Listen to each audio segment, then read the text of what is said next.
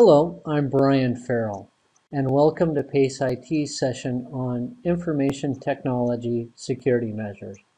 Today we're going to be talking about the principle of least privilege, user education, and then some digital security methods that you can implement. And with that, let's begin today's session. We're going to begin with the principle of least privilege. Least privilege is an effective security measure. Unless the top-level administration group is compromised, it is easier to contain a breach. People may get annoyed with the policy of least privilege, as they only have the bare minimum of rights and permissions that are required to do their job. But your job as the administrator is to avoid a creep in privilege escalation.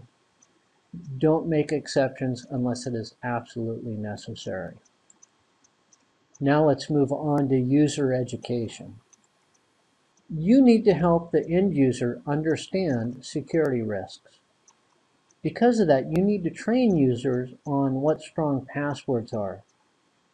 You should keep them informed about the principle of least privilege. They need to be aware of malware attacks that are out in the wild and that they may be subject to. Help the user to understand how important it is to keep everything up to date, how to resist social engineering attacks, and what other attack vectors are out there. Your training of the end user can be formal and documented, or it can be informal, just swinging by their office or desk and talking with them. Now let's move on to digital security. We begin talking about digital security with a discussion on antivirus. Antivirus software should be installed, active, and up to date on every machine. If it's not installed, it can't stop a virus. If it's not active, it can't stop a virus. If it's not up to date, it won't recognize a virus. So be sure and use an antivirus on every machine.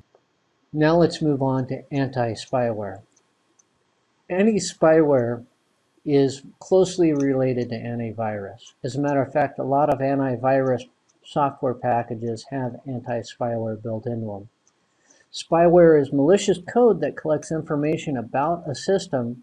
It may change some system settings, but what it does is it collects information and then it sends that information off to a remote site.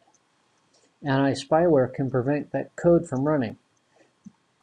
It can also assess a system and help the user to determine if spyware is present and the level of threat that that spyware represents. A discussion on digital security wouldn't be complete without a discussion on firewalls. Software firewalls should be installed and active on every machine. Firewalls are the traffic cop of network traffic. They control the flow of data into and out of a PC, and they help prevent attacks or to mitigate attacks once they occur by recognizing suspicious activity. Make sure that you use a good quality software firewall on every PC. Digital security also wouldn't be complete without user authentication. There are three main ways to authenticate a user. There's the what you know, username and password, what you have, like a security token, or what you are, biometrics. You can combine these factors to increase your security level. Speaking about authentication, let's talk about passwords. The strongest passwords are random strings of letters, numbers, and symbols, but they're kind of hard to remember. The weakest passwords are whole words, consecutive numbers, or easily guessed passwords, like a birth date or an anniversary. Now, there are some methods that you can use to help teach strong password protocol for your users. An example of a protocol that you can use to train users to get strong passwords is the following. So think of a phrase that can be remembered. How about IT security is essential? The first step would be to remove all the spaces. So it'd be IT security is essential. Then you replace some of the letters with numbers and symbols. And then you can replace some capital and lowercase letters with the opposite. And you end up with a really secure password that is easier to remember than random letters and numbers. So how secure is your system? It all begins with you. Now that concludes this session on IT security measures. We talked about the principle of least privilege. We talked about the importance of user education, and we concluded with some digital security measures.